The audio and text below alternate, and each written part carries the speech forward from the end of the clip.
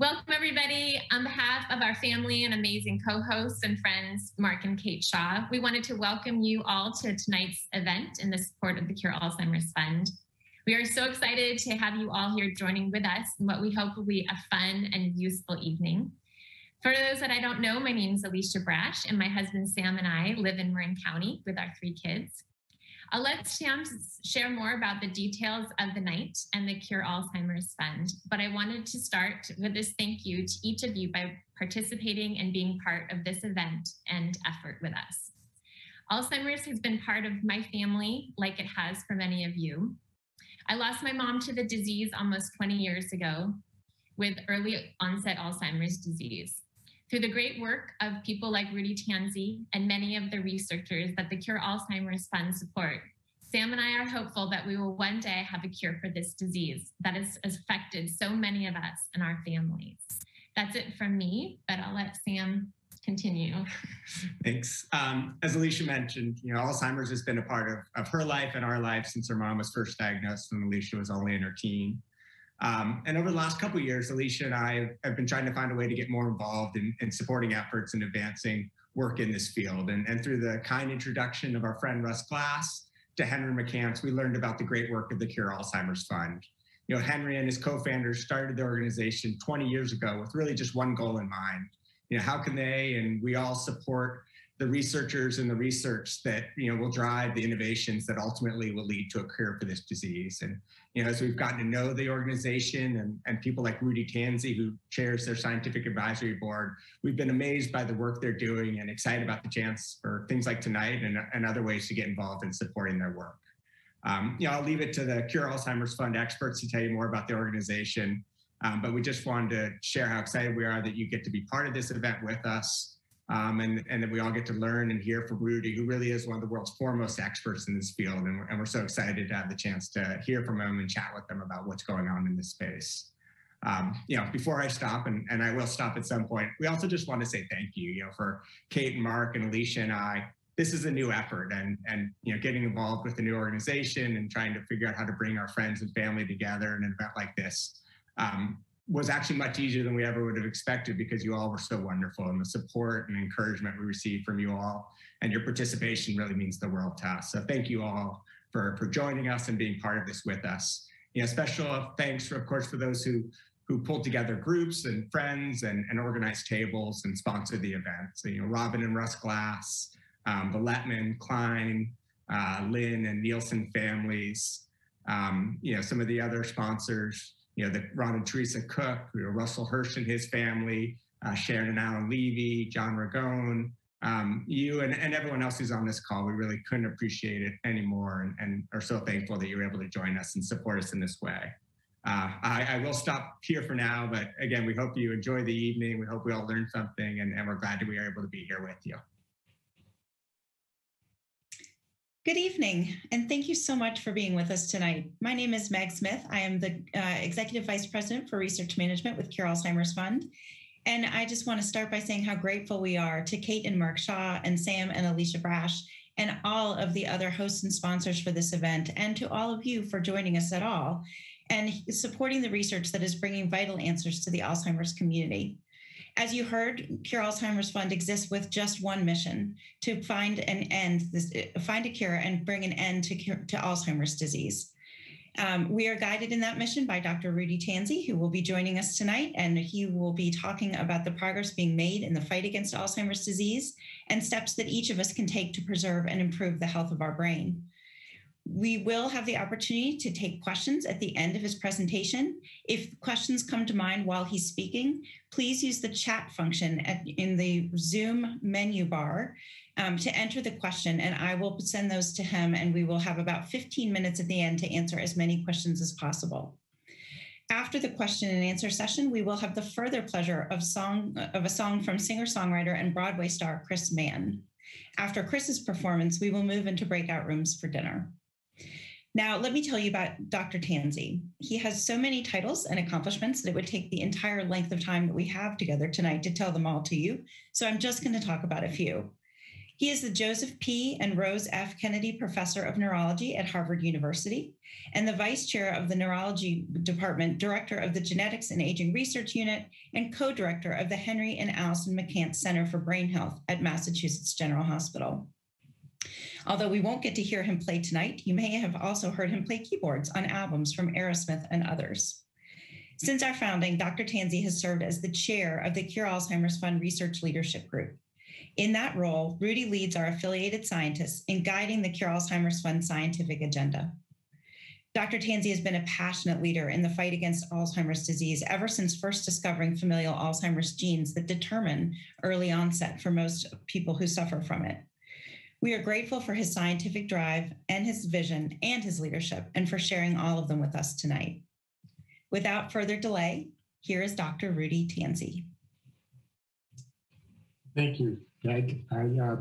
It's a pleasure to be here, and I hope everyone can hear me okay. I want to thank the Shaws and the Brashes and Cure Alzheimer's Fund for putting together this wonderful event. I look forward to sharing with you my excitement about where Alzheimer's research is right now. And to be honest, I'm most excited right now because the Cure Alzheimer's Fund has allowed us to make so much progress over the last several years that it really feels like we're starting to see the light at the end of the tunnel. You know, Alzheimer's is a terrible, terrible disease. And one of my points I'm going to make tonight is that it begins very early in life. It begins way before you see symptoms. And so that means if we're going to treat this disease properly, a big theme tonight will be that we need to be proactive and not reactive. Barron's recently had this cover of the other pandemic, Alzheimer's disease, losing some sight of that while COVID-19 really dominates our thinking in the healthcare system. But Alzheimer's is still the most common form of dementia in the elderly. Nearly 6 million patients in the US alone, over 300 billion per year in cost. But if you take how many people have Alzheimer's pathology in their brain, especially after 40 or 50 years old, already starting to make what are called plaques and tangles in the brain, before symptoms, without symptoms, it's probably about 38 million people. So, you know, with diabetes and heart disease, other diseases, we look for this pathology early. We start treating early. But in Alzheimer's, we wait till the brain degenerates to the point of dysfunction, and then we try to be reactive and then treat the disease. This is what we have to stop. Risk factors for this disease include age, number one, family history, head injury, gender. 2/3 of patients are women, so women are particularly vulnerable, and they have to do with postmenopausal changes in energy metabolism in the brain. We're not exactly sure why women are more susceptible. And given that the fastest growing segment of the population is over 85, and depending on the study you read, anywhere from 30 to 40% or 50% of those over 85 already have Alzheimer's symptoms. And current lifespans are already 80 years. Well, this is a tsunami coming, the silver tsunami. It's an epidemic in the making, and cases will triple by the middle of the century, and have the capability and potential to just completely collapse Medicare and healthcare with this disease alone. So let me, so this disease was first described by Dr. Alois Alzheimer, shown in the bottom panel. And that was this patient up top. Her name is August Dieter. And it turns out she had a familial early onset Alzheimer's mutation in the presenilin-1 gene, a gene we discovered in 1995. He didn't know that then, of course. This was 1906. And she was admitted into this Bavarian asylum called Ehrenschloss. And he wrote in his journal, she was a 55-year-old woman with memory loss, hallucinations, screaming for hours in the middle of the night. When he interviewed her, one of the questions he asked is, "Where are you right now?" She said, "Here and everywhere, here and now." And, you know, that would be a good Zen answer. You know, I wrote 3 books with Deepak Chopra. That might be something he could say. But when you say it as an Alzheimer's patient, it's a horrifying thing because you really have lost sight of where you are, when you are, even who you are. And he says she frequently cried during the night, "Oh God, I've lost myself." And that's what this disease does is, you know, all your life, you know, making memories since you're born, creating really tens of trillions of synapses between hundreds of billions of neurons, and you're creating a neural network, a map of your world. It's like a tapestry. And this disease comes in and the pathology slowly just tears that tapestry apart. So in the brain, you start to lose context with really yourself and who you are. So let me tell you a little bit about how the brain works. And that is that, when you have sensory signals coming into your eyes and nose and ears, your five senses, these are electrochemical signals that get delivered to the brain. And they don't make any sense until you know how to interpret them. So when you're an infant, most of the things you see, hear, smell have no meaning. The brain gives meaning to sensory signals and turns it into information, right? And then because of that information, you can recall it later on as memory. And those memories create a network of your world, who you are, how people know you. And that's how you see yourself, how others see you, your self-awareness, all depends on this. And this all happens in a part of the brain called the hippocampus, because that's Greek for seahorse, because this is the hippocampus down here. And as you can see, it looks a little bit like a seahorse. It's almost about the same size as an adult seahorse as well. But this area of the brain is where all this happens. And this is the battleground of Alzheimer's, where this area gets attacked. And so, a lot of people say, well, what about senior moments? When do I need to worry, right? These are just, cartoons about senior moments. I can't believe there's actually a real game called Senior Moments. I have to buy that game to see what that's like. But, it's a big difference between senior moments and Alzheimer's disease. If you're just forgetting a word or name now and then, it's different than having the inability to follow a conversation or put words together and speak coherently, like an Alzheimer's.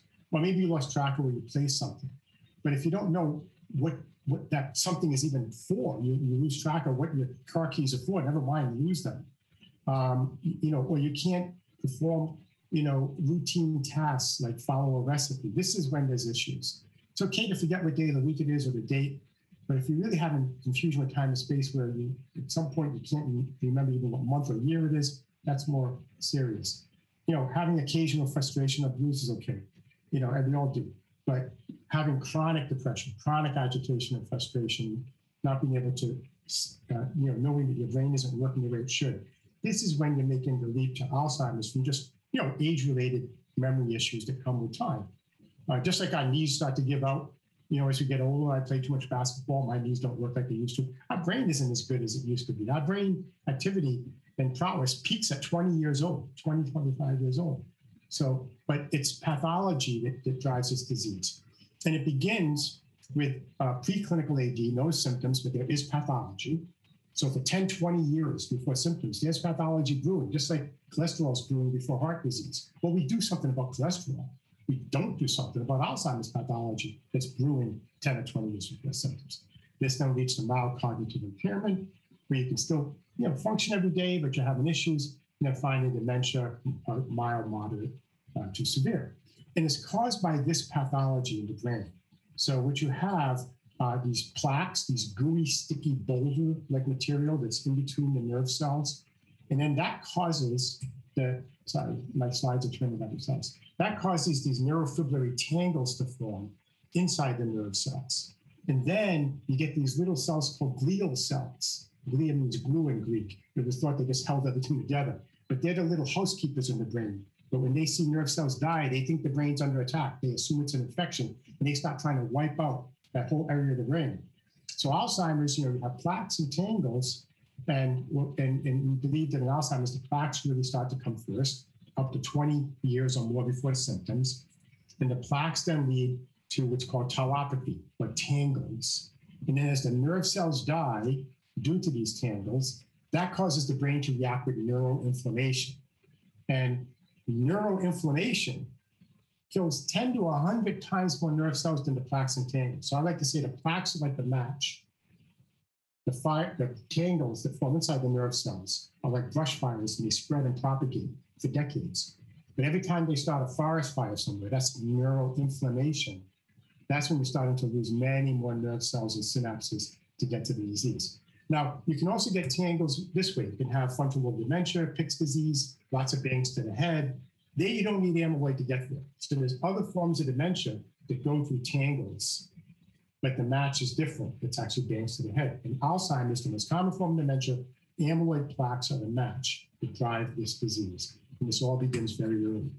And the first 4 genes we found for Alzheimer's, and I was involved with finding all 3 of the first familial early onset genes here, APP, PCNOR1, PCNOR2, all these genes contain rare mutations, nearly 300 of them, that guarantee Alzheimer's. Okay, these are mutations that when you get them, the majority of them guarantee Alzheimer's. There are some mutations in these genes that don't guarantee Alzheimer's, but most of them guarantee it. So these are the hard-hitting ones, and it usually strikes under 60 years old.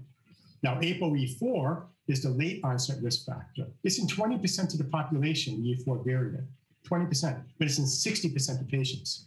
And we have one copy from one parent that increases your risk fourfold. 2 copies increases risk up to 14-fold.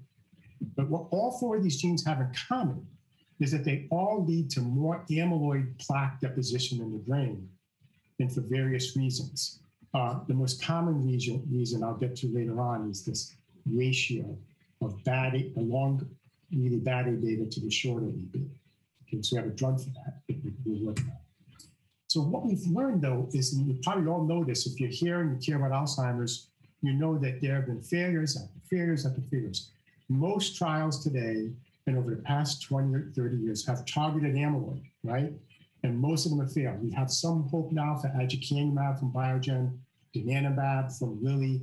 These are antibodies, immunotherapies meant to clear amyloid from the brain. Maybe you're seeing some cognitive benefit there. It's still, the jury's still a little bit out on that, but at least there's some hope.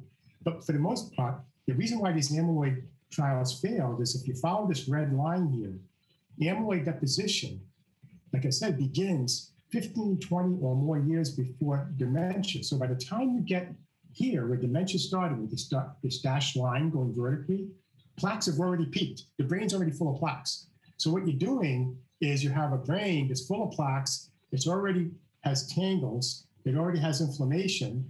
And so you have a forest fire of neuroinflammation killing all these nerve cells. And what are you trying to do? You're trying to blow out the match, which was amyloid, and you're wondering why it doesn't work. Or you're trying to stamp out the Brasch fibers, which are the tangles. So what I'm going to tell you, I'll tell you what I'm going to tell you right now. If you want to treat Alzheimer's right now and help patients who are suffering, you have to get neuroinflammation, put out that fire, or protect the nerve cells from neuroinflammation. If you want to prevent Alzheimer's disease itself in the future, you have to know that plaques and tangles are forming in the brain decades before symptoms and stop them then. Just like heart disease, right? Cholesterol starts to accumulate decades before you're going to get heart disease, but we take cholesterol meds, or we change our diet, or we, or take other measures to lower cholesterol. We need to learn do the same thing for the early initiating pathology of Alzheimer's, plaques and tangles. We can't wait until neuroinflammation is just completely burning down the forest of the neural network in the brain. So that's the elephant in the room. We do not today diagnose Alzheimer's disease until the brain is degenerated to the point of dysfunction. Imagine if we did the same thing with diabetes and heart disease. I mean, even cancer, we detect it as early as we can. Diabetes, glucose, insulin, heart disease, cholesterol. What if we could detect Alzheimer's decades before symptoms and nip it in the bud? I guarantee you, this is what we'll be doing in the future, hopefully the near future. Hopefully next century, they'll look back and they won't believe that we waited for the brain to degenerate by the time we tried to treat it and bring it back. It will seem absolutely nuts. So this is going to be the mantra. And this mantra has been the mantra of Cure Alzheimer's Fund since Cure Alzheimer's Fund started. We need early prediction using genetics. That's why genetics is our foundation, to say, what is your risk? What's your family history? What's your polygenic risk score using your whole genome sequence? Something we're doing now at the McCann Center for Brain Health.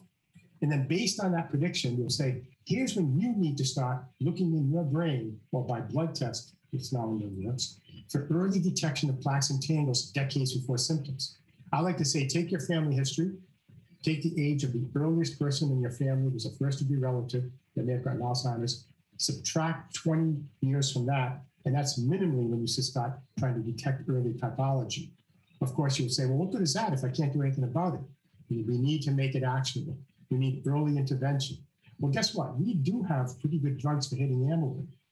And one of the big problems today is the FDA wants us to take drugs that are hitting amyloid that you need to treat 20 years before symptoms, but they want us to use them on patients now and make them cognitively better. So there's a disconnect between how scientists and clinicians are thinking about the disease and the FDA is thinking about the disease. And this needs to be fixed. It's kind of like somebody has congestive heart failure and a heart attack. And imagine imagine the FDA says, I want you to show that Lipitor is going to make that heart disease patient with congestive heart failure better. No, you had to use that 20 years before. We need to get that to happen now in the research world, the clinical world, and with the FDA to get to early detection, early intervention. And we have ways to detect Alzheimer's before symptoms with brain imaging. We have new blood tests to detect that they're able to tell you whether you have amyloid or tangles in the brain. We have a blood test that tells you whether neurons are already died. Okay, new blood tests coming. I work with a company called React Neuro that has a device that does eye tracking, voice analysis, and a virtual reality neuropsych exam and an algorithm that assesses your brain health, and then a more specific algorithm for detecting Alzheimer's disease severity or early symptoms of Alzheimer's disease. So whether it's brain imaging, blood tests, or digital technologies, they're all in the works. We'll be able to tell you if you're in trouble 10, 20, even 30 years before this disease hits. But we need to have early intervention. And what triggers this disease is amyloid. And all of the press you may read saying amyloid hypothesis is wrong, it's not like that. It's not whether you should stop amyloid, it's when you should do it. And you can't wait until a full-blown symptoms of dementia and Alzheimer's have already occurred. So we've been, this is just a history of how people have tried to stop amyloid. Gamma secretase inhibitors up top. This is hitting one of the enzymes that makes amyloid. It involves these presenilin genes. They were unsafe because you can't just hit them with a sledgehammer. You need gamma secretase. It's an important enzyme. Beta secretase inhibitors were discontinued for safety, same reason. Amyloid immunotherapy like aducanumab, more recently released donanemab, that looked like they have some chance of, if you use it very early in the mildest patients, maybe it's having some effect on cognition. They're expensive. They require monitoring with MRI because of safety issues, but they may be the first off the block for hitting amyloid. Cure Alzheimer's Fund has funded Steve Wagner and I to create a little white pill, a gamma secretase modulator, as it's called. This type of drug also stops the amyloid from being made, but it doesn't block the gamma secretase enzyme that's so important. Instead of hitting it with a sledgehammer, we tweak it with the jeweler's screwdriver so that we can stop amyloid, but let gamma secretase do its job. Another drug I'm working on is the asthma drug formalin that was reformulated to get into the brain. It promotes the clearance of amyloid from the brain. So we're going to probably see a combination of drugs that stop production of amyloid and others that promote the clearance, like the amyloid immunotherapy, and drugs similar to formalin or other type of drugs like that. But I want to just mention, what if A-beta is needed in the brain? Do we want to wipe it out? Is it just a bad guy? And my colleague, Rob Moyer, some of you may have heard of, Rob Moyer unfortunately passed away after a short battle with glioblastoma in December of 2019. An incredibly brilliant guy. He was a member of my lab and then started a lab in my unit. And he was able to discover that amyloid beta protein, which makes these plaques, is not just junk. It turns out it protects the brain against microbes. That this little peptide of amyloid beta protein that makes plaques can bind to bacteria, viruses, fungus, anything that happens to make its way into the brain, even though the brain has a blood-brain barrier that keeps these things out. With age, that blood-brain barrier can lose its integrity. Bacteria from the outside, fungus, viruses can get in. And what will happen is, what we showed in various studies is that in model systems, in animal models, we showed if you have the amyloid beta protein present, it can protect the brain against a whole host of different microbes. This is a picture. If you look here, these orange things of fungus, Candida. And the yellow is a web of amyloid. The amyloid beta protein immediately recognizes the fungus, binds to it, creates a web of fibrils around it. Well, guess what that web of fibrils is? It's an amyloid plaque. The fungus can see the plaque.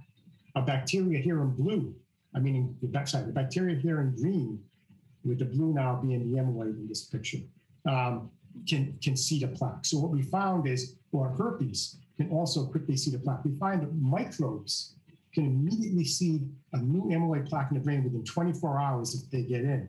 So that's a bad thing because you're making plaques, and those can cause tangles and start the fire going. But the brain seems to need some of this. So we have to find a balance of not wiping out amyloid, but reducing it down to a safe level. This is just the amyloid, the antimicrobial protection hypothesis. Now, I won't get into detail on this here, but what we believe is that plaques and tangles and neuroinflammation all evolved going back tens of thousands of years ago to protect the brain. The tangles in the nerve cells protect viruses from spreading. The inflammation and the amyloid hit the microbes outside. The neuroinflammation takes a nerve cell that might be infected with a virus and kills it so the virus doesn't spread. This is all an orchestrated system. Well, along the way, gene mutations that promote this came along and then were conserved in evolution because they protected you. When there was a big epidemic 10,000 years ago, people were dying with some rampant encephalitis. Those who could make plaques, tangles, or have neuroinflammation more readily were protected. So we took those gene mutations that predispose you to Alzheimer's with us today and have to live with them. But they probably evolved as part of an innate immune system, as it's called, for the brain. So the thing is, we want to drive down the amyloid beta protein. Sure, it's okay to get rid of the plaques, but we don't want to wipe out this little peptide that probably has a real role. So how do we study it? How do we actually find new drugs? How do we do this? And Cure Alzheimer's Fund took a real chance on me and Julian Kim shown in this picture when we wanted to develop Alzheimer's in a dish. We wanted to create mini human brain organoids, in some cases the size of a paper punch, right? That's a 3D little blob of gel with human nerve cells and other human brain cells growing in it, where we put in Alzheimer's genes and create Alzheimer's pathology.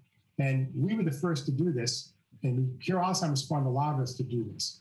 And we were able to create plaques in a dish, and tangles in a dish, and neuroinflammation in a dish. The whole process that takes 70, 80, 90 years in a person, we could do in just 5 weeks in a mini brain in a dish. And now this is going to make drug discovery really 10 times faster and 100 times cheaper, much faster than doing it in mice. And Cure Alzheimer's Fund started a whole consortium just for us to screen for drugs using this model.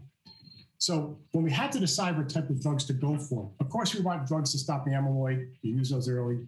We want drugs to stop the amyloid from causing the tangles and the tangle spreading.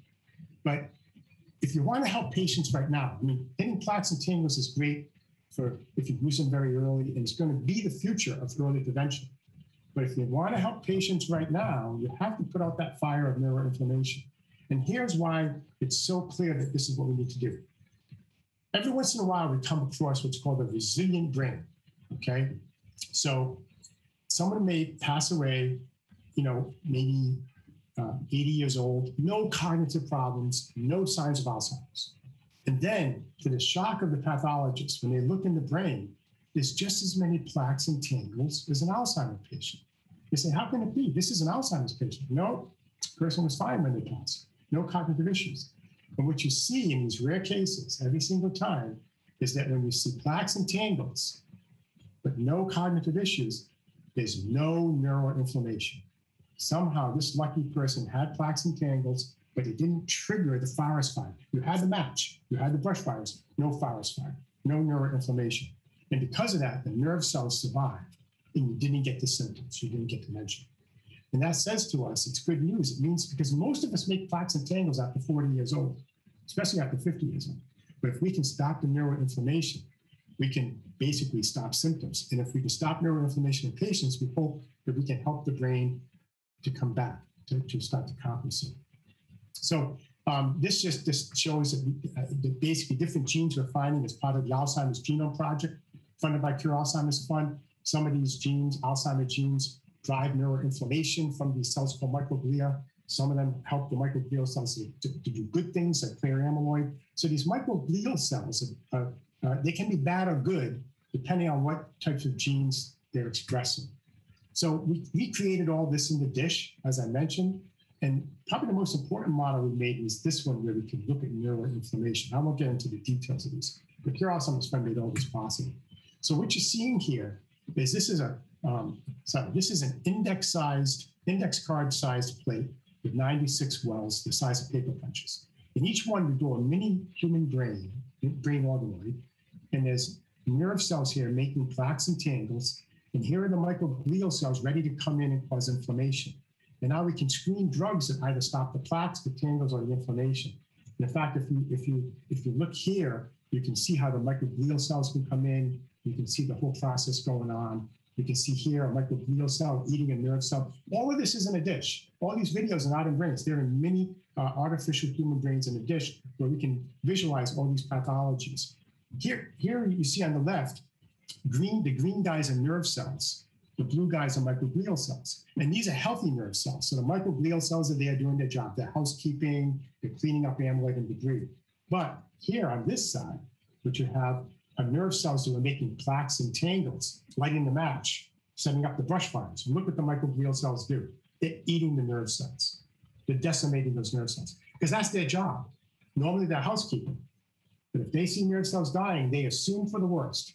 They assume it's an infection, even if it's not. And they say, wipe this part of the brain out. We've got to stop the spread of the infection. This part of the brain is compromised. This is evolutionary baggage, folks. These are processes that started tens of thousands of years ago. But fast forward to today, where we live till 70, 80, 90, 100 years old, nothing's changed. When these microglial cells see nerve cells dying, even if it's because you're old enough to have plaques and tangles, they say wipe it out. And it's that neuroinflammation that causes the most damage. So that's what we have to really target. So that's what we're trying to do with our drug discovery. And I won't go into all the details. I'll just tell you the bottom line. We screened all of the approved FDA drugs that can be used in man safely. We screened over 1,000 natural products from all different kinds of sources, from Chinese herbals, Ayurvedics, all kinds of natural products that are out there. And this is the count we have so far, thanks to the Cure Alzheimer's Fund 3D drug screening program. We say 3D because these brain organoids are called 3D cultures. We have 8 new drugs and natural products that stop amyloid. We have 50 new drugs and natural products, 50, that prevent amyloid from inducing the tangles. That's an amazing thing. We can actually stop the amyloid's there, but you don't get the tangles. It stops that process. Then we have 24 new drugs and natural products that either stop the neuroinflammation or protect the nerve cells from dying in the presence of neuroinflammation.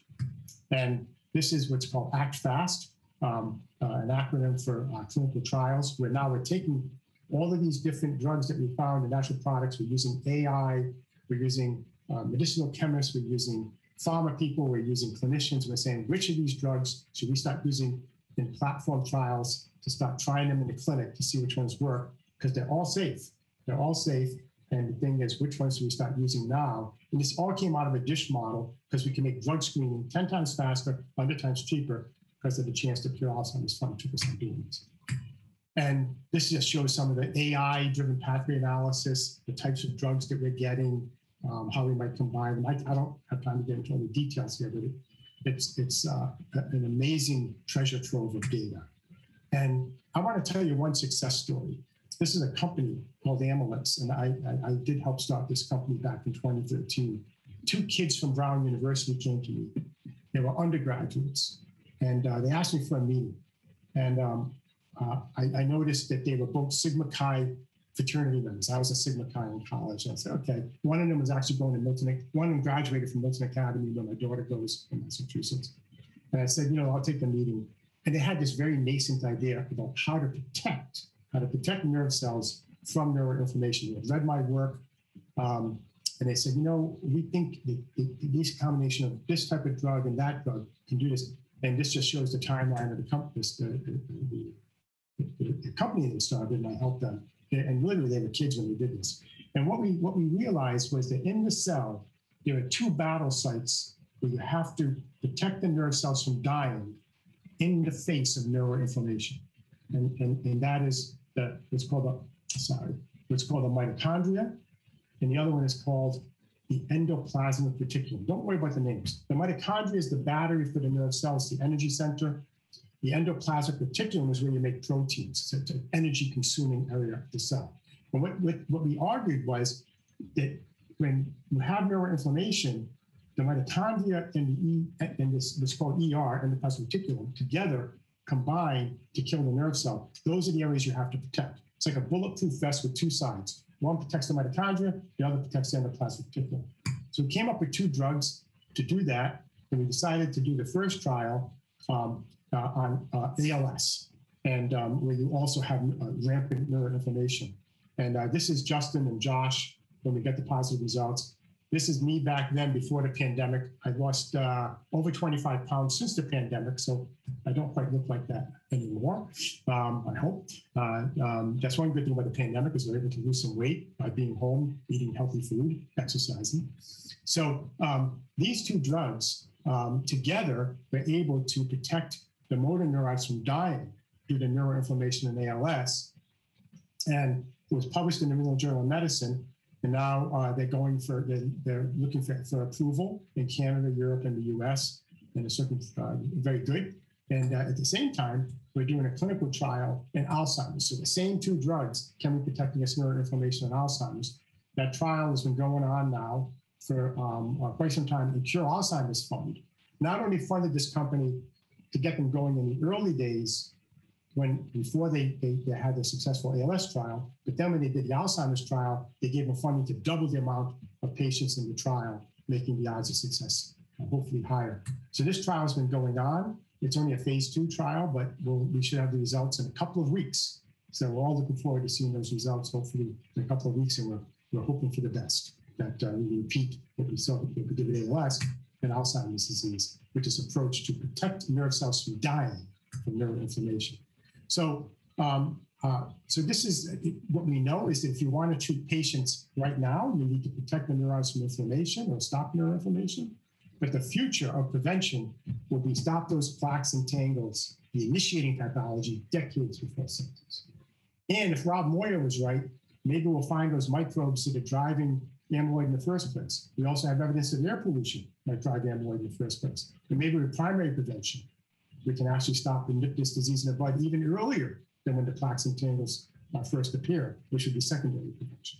Okay, so what are we doing in the meantime? Okay, I want to just end in the last 5 minutes, and I want a lot of time for questions, with an acronym that I came up with after I wrote 3 books on how to take care of your brain and self-help books with Deepak Chopra, and all 3 of these books are already published, and the idea was to give people ideas about what they could do to make their brains healthier or make their epigenetics, their genome activity healthier. The last book we wrote was about how to amp up your immune system and tamp down inflammation in the body and in the brain. But when I had to summarize what all 3 books said for how to protect your brain, I came up with an acronym called SHIELD. Okay, and SHIELD stands for sleep, handling stress, interaction with others, exercise, learn new things, and diet. So let me go through these. It's during sleep at night that those little microglial cells I told you about, when they're doing good things, when they're beneficial, they clean amyloid plaque out of the brain, and the brain literally squeezes it out through a customized lymphatic system when you're in deep sleep. So you need 7 to 8 hours of sleep, and it doesn't matter if it's continuous. If you take a good power nap, as long as you have REM, if you have REM, and then you sleep a little bit after those dreams, that's a rinse cycle. I call it mental floss, mental floss. It's when you rinse the amyloid and debris that's going to trigger this disease out of the brain. So getting enough sleep is very important. Try for 7 to 8 hours. If you only get 5 to 6 hours, take a power nap.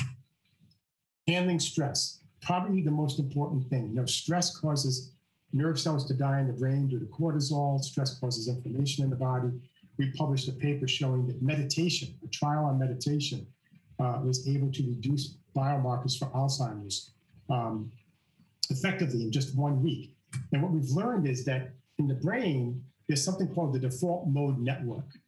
And this is the default mode network of the brain is the part of the brain that's turned on when you're basically ruminating or worrying about things, or obsessing about the past, or being anxious about the future, you know, when you're kind of stressed out a little bit. It's also the part of the brain that determines who you are. It also determines ego. Okay, it's the default area of the brain that makes sure you survive, that you worry about what you should worry about, you plan for the future and do what you need to do. But of course, you know, there's anxiety that can come up, that can come with that. There's obsessing about the past that can come with that. So that's why, with meditation, we try to become more mindful, right? The default mode network, it turns out, is exactly where Alzheimer's pathology starts and spreads. The more active the default mode network, those neurons will be more actively making amyloid, leading to tangles and neuroinflammation. Alzheimer's pathology over decades spreads through the default mode network. So many of us now believe you should try to turn it off whenever you can, with meditation or goal-oriented tasks, reading, doing a hobby, some type of work around the house, gardening, cooking. Whenever you're in the moment doing something, whether it's meditating or during deep sleep, this turns off the default mode network. So what turns it off basically is mindfulness. And I like to use these quotes from Jon Kabat-Zinn. Mindfulness means paying attention in a particular way on purpose in the present moment, non-judgmentally.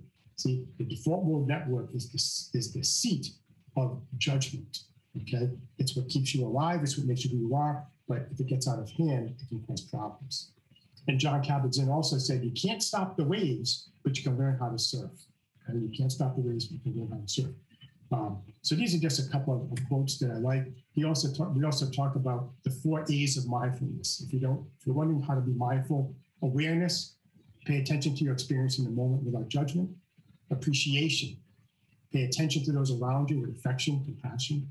Attitude, pay attention to your outlook. Just say, right now, am I treating people with kindness? Am I tolerant? Am I being curious about the world? What's my, actually pay attention to your outlook and attitude. And acceptance, accepting the moment because you can't change it, but learning from the moment to plan for the future. So these are the 4 A's of mindfulness. And if you take some time to think, am I being aware? Am I appreciating? What's my attitude right now? Am I accepting, but ready to change the future? This causes another round of mindfulness that turns off the default mode. The I in shield is interaction with others. Loneliness increases risk for Alzheimer's by 2-fold. Not being alone. If you're alone and you like it, great. But loneliness is another form of stress that can increase risk.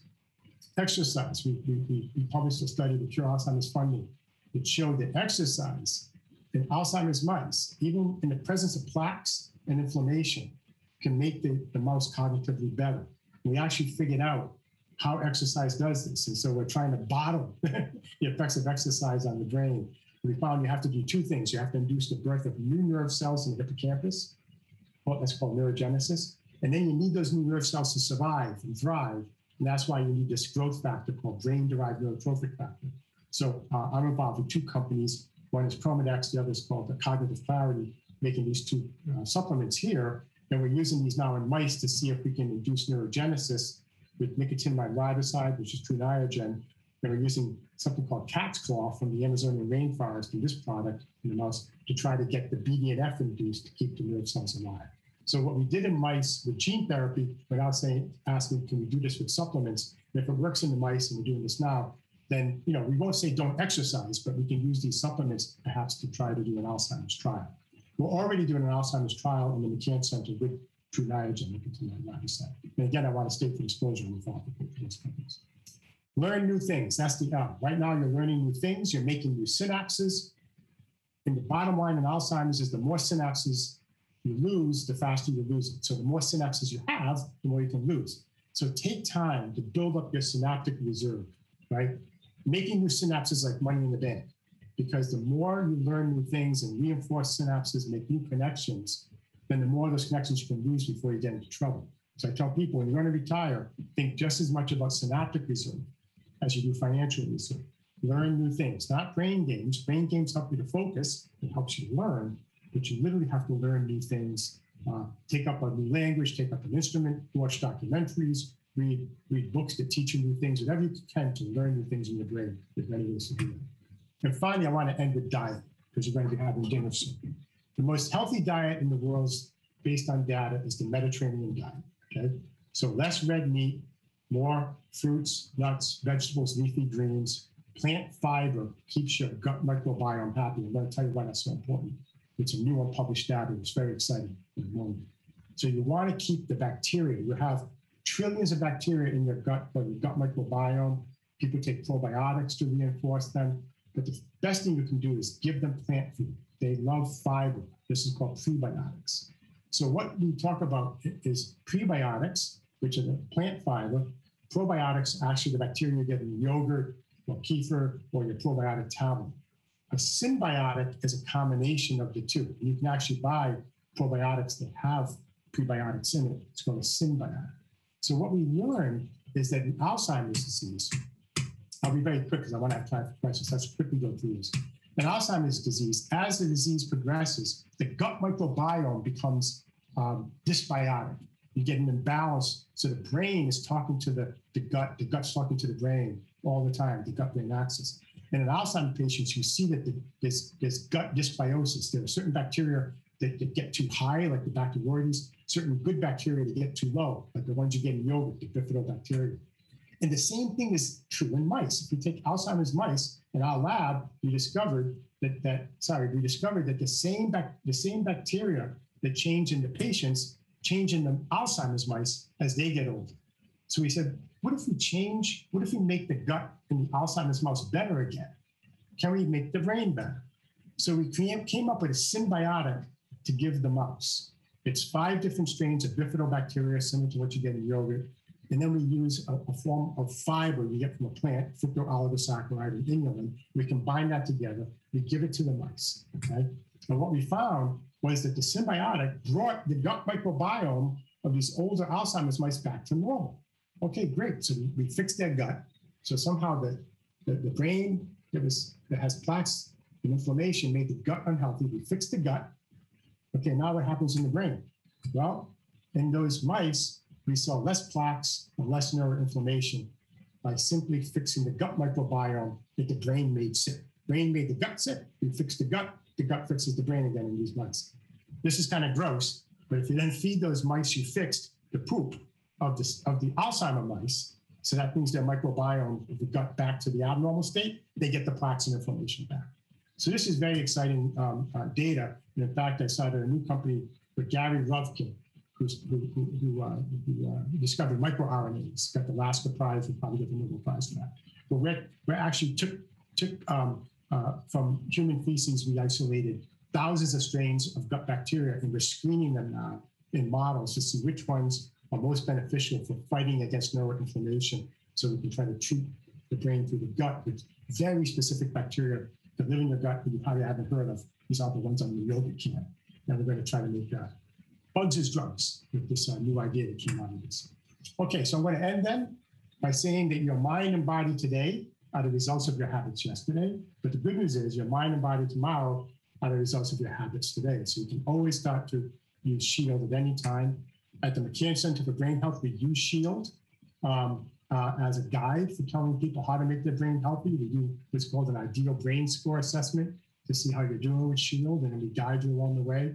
But, just in case, this is how I tell you to remember with these quick little guidelines. Sleep more, meditate more, see family and friends more, move more, learn more, eat better, then less, choose your ancestors wisely, because genetics does matter as well.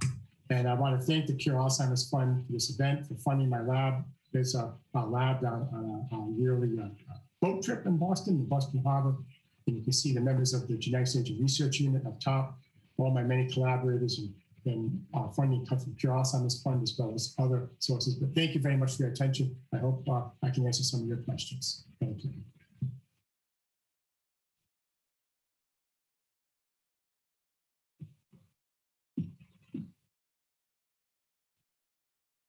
Meg, you're muted, Meg. Sorry, I was also frozen. Rudy, thank you. That was great. We've had lots and lots of good questions. So I can try to feed as many of those to you as possible in our 15 minutes or so. The first question is about biomarkers, which you touched on, but essentially the question is about why and how is it so important and measurable to have objective diagnostic markers instead of a subjective diagnosis from a clinician? Well, I mean, a good neurologist is pretty accurate for diagnosing whether dementia is due to Alzheimer's. It's not so hard to diagnose dementia, but then the differential diagnosis, say it's dementia due to Alzheimer's, that means you want to hit the plaques early on. It's a little more difficult.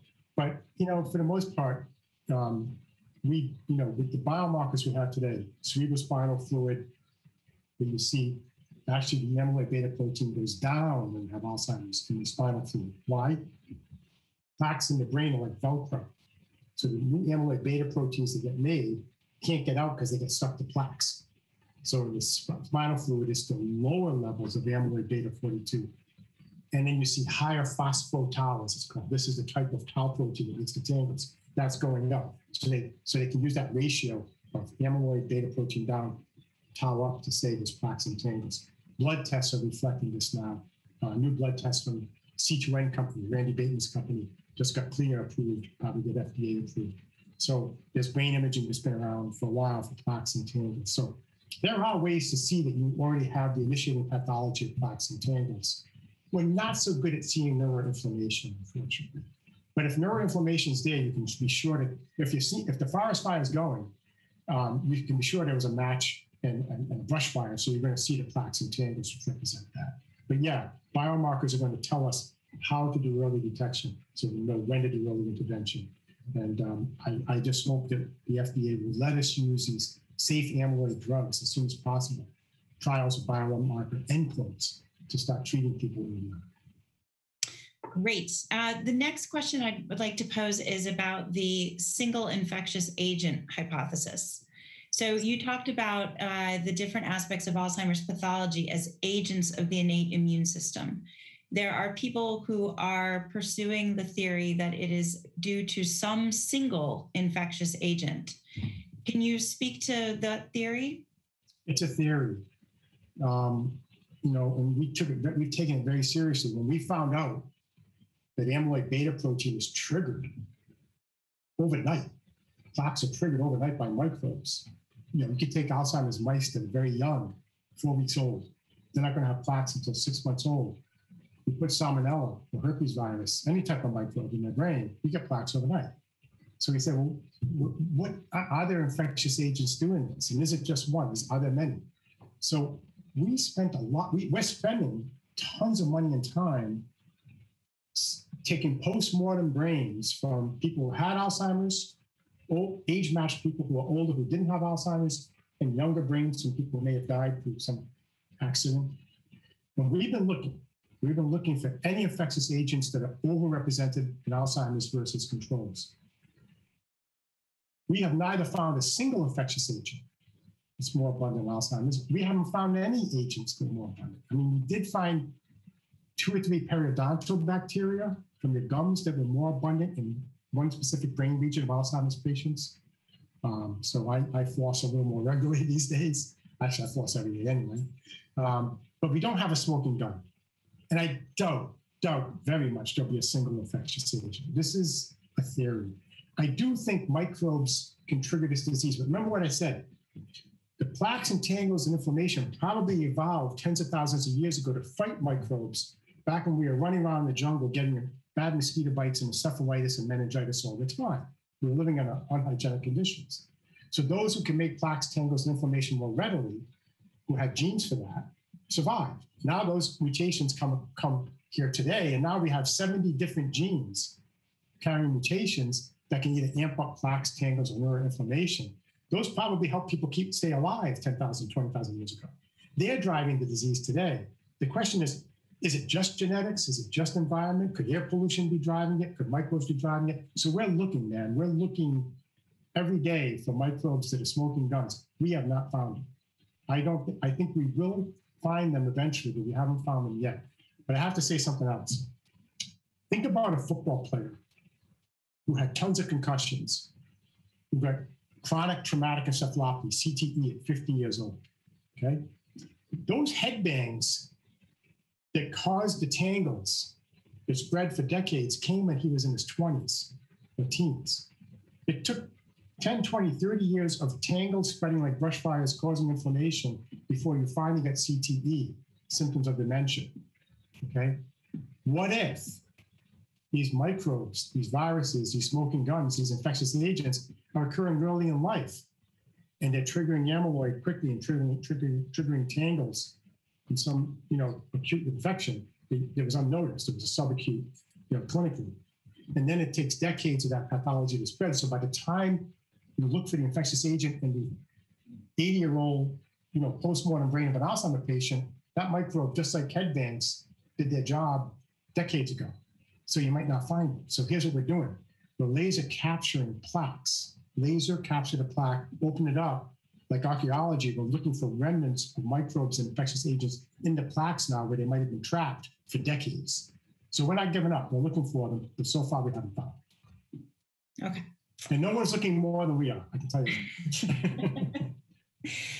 So speaking of genetics, we've got a question about the rate of Alzheimer's for people who have direct family members, close family members who develop the disease, and wondering what the rates are for them, for women in general. And we're generally, you talked about blood tests and lumbar punctures. Who should be getting tested for these biomarkers? Should everybody? Are there people who are generally at higher risk that should definitely be getting tested? Yeah, so the first question is, do you want to know if the FDA won't let us have drugs that prevent it? Remember, I mean, I got to emphasize that there's a big disconnect with the FDA. We need biomarker endpoint trials. Okay, if we have safe drugs, like we hope our gamma secretase modulator is, safe drugs that lower amyloid, you have to do that 10, 20 years before symptoms. If the FDA says treat a patient who already has dementia and get rid of amyloid and make them better, that's like saying take this patient with congestive heart failure, give them Lipitor and bring their heart back to normal. Oh, my internet's unstable. Can you hear me okay? Yes. I said my internet was unstable. Did I cut out?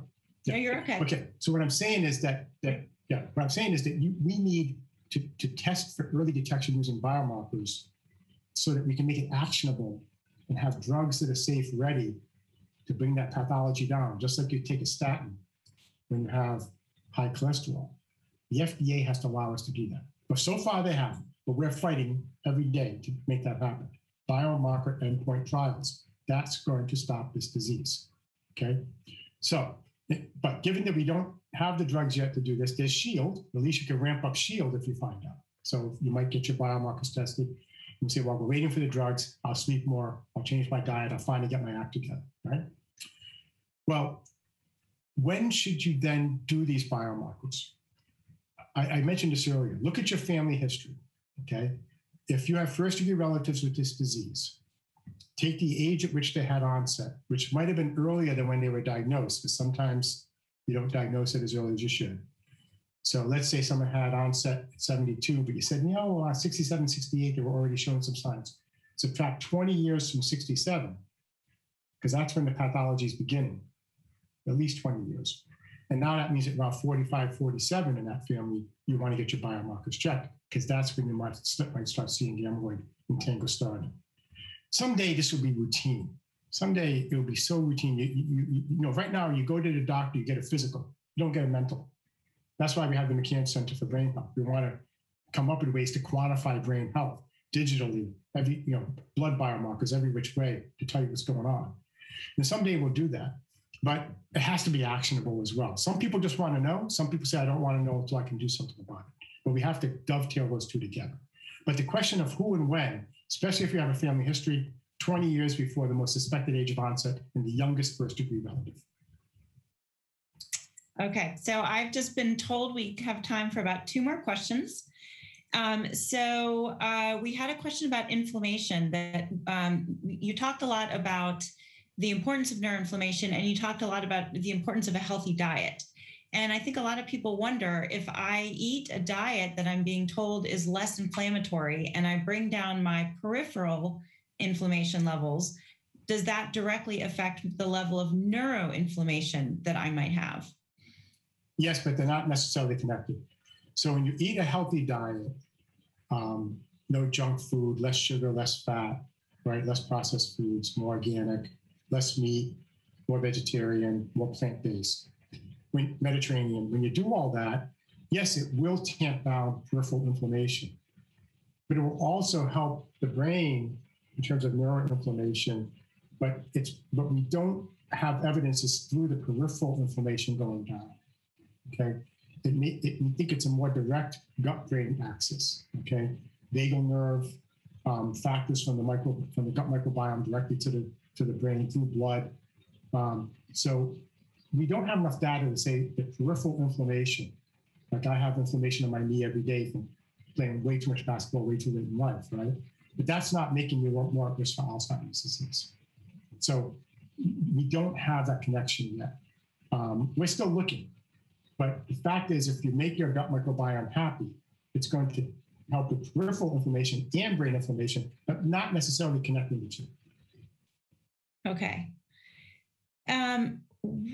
For our last question, and I do want to let people know who have asked about clinical trials and participating in research, Cure Alzheimer's Fund can help you find your local Alzheimer's Disease Research Center, which are federally funded centers that sponsor patient registries and clinical trials. So we would be happy to help you find your local one if you want to reach out to us. But we have a question, or a number of questions that I could tie together that are essentially, what are the things specifically that you would recommend to delay onset for people who are at high risk? Shield. Seriously, get more sleep. Start a meditation practice. Try to be more mindful.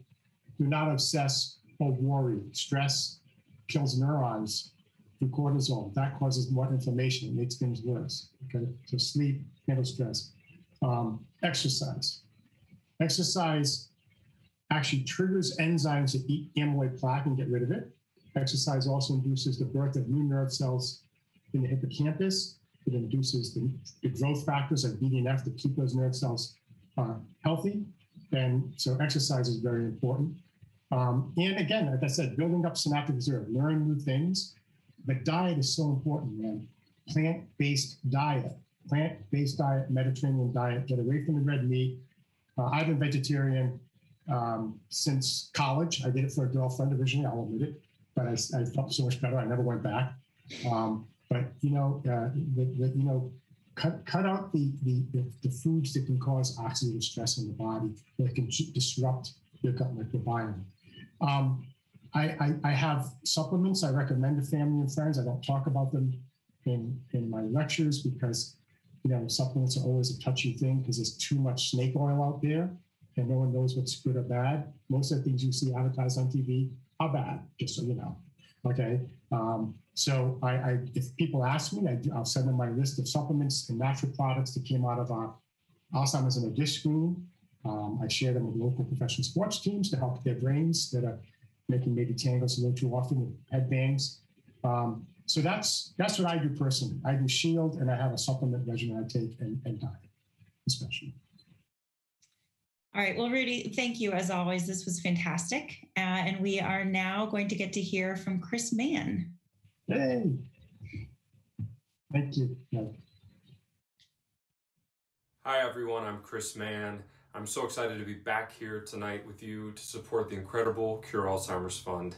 I've had the pleasure of supporting them in the past, and it's such a worthy cause. So thank you tonight to all the sponsors for making this event possible, and thank you for being here. Some of you may know me from my work with Cure Alzheimer's Fund, or perhaps as the Phantom of the Opera, or from The Voice, or maybe from my very strange quarantine parodies that have blown up all over the internet this past year, ranging from the classic my Corona to the Adele one where I've smushed my face up, hello from the inside. It's been an interesting year, that's all I can say. Sorry for dominating your Facebook feed with those, but it's definitely been fun to make people laugh during this difficult time. I have a great relationship with Cure Alzheimer's Fund that started close to 10 years ago, where I met Dr. Rudy Tanzi on the road while we were both promoting our PBS television specials.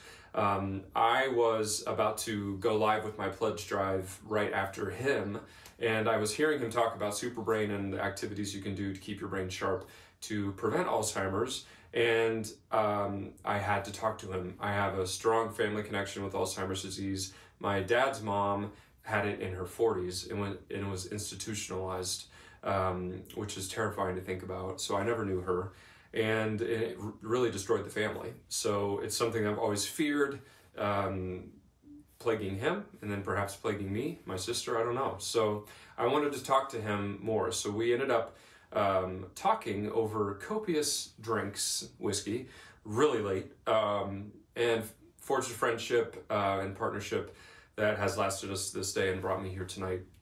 We decided to write a song together, an anthem to cure Alzheimer's, that was funded by the Cure Alzheimer's Fund, called Remember Me. And this was a special moment in time for me in particular, to see how this song went out into the world and impacted so many people. If you haven't seen it, I'm going to perform it for you tonight, but and I'll show you some of the video as well. But at the time, I was starring in the Phantom of the Opera, and I opened the invitation to some of my castmates to help make a music video that would portray artistically what it must be like to be trapped inside a body that's being plagued by Alzheimer's. So we, one of our dancers, Christina Dooling from the Corps de Ballet, she agreed to be choreographed and to perform this modern, gorgeous dance piece while as a old woman that is plagued with the disease. So my makeup artist who would do my prosthetics donated his time and makeup to age her, where she would get younger as the song progressed. So we would ultimately see that there's still the young, healthy person, woman inside this body. She's still there, and she's begging, please do not forget me. It's a very powerful message. The video went out and immediately went viral. We had everyone from Mark Jacobs to Cindy Crawford to CNN, Rolling Stone covering this. It was an amazing press for Cure Alzheimer's Fund. It was beautiful to see the world coming together over this awful disease and commiserating together over this song. And we raised some money for research. Of course, 100% of the donations go directly to research with Cure Alzheimer's Fund, which is such an amazing thing. So not only did we receive money from sales of the song, but Broadway Cares Equity Fights AIDS, the cast of Phantom of the Opera matched that donation, and I believe they donated $10,000 as well. So it was just such a win, and I would love to sing it for you tonight. And again, thank you so much for being here. Thank you so much to our hosts tonight, Alicia and Sam Brasch, and Kate and Mark Shaw. Thank you guys.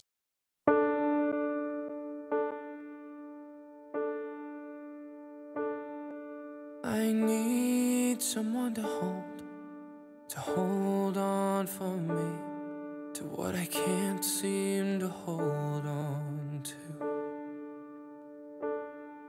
The life we used to live is slipping through my fingertips like a thread that's unraveling. I suppose that nothing lasts forever, and everything is lost in its time.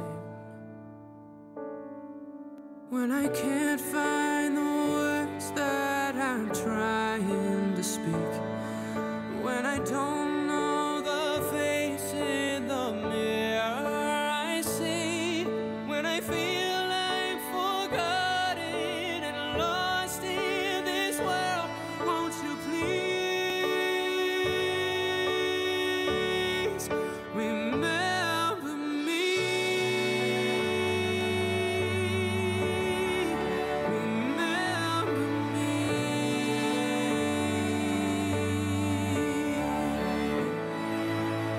I know there'll come a day when I have gone away, and the memory of me will fade. But darling, think of me and who I used to be, and I'll be right there with you again. I hope I'm one thing worth not forgetting. Tell me that you'll never let me go. When I can't find the words that I'm trying to speak, when I don't know the face in the mirror I see, when I feel I'm forgotten and lost in this world, won't you please remember me? Remember me.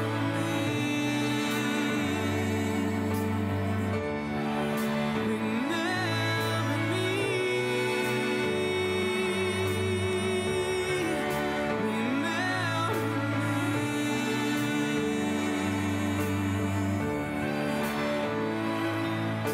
I hope I'm one thing worth not forgetting.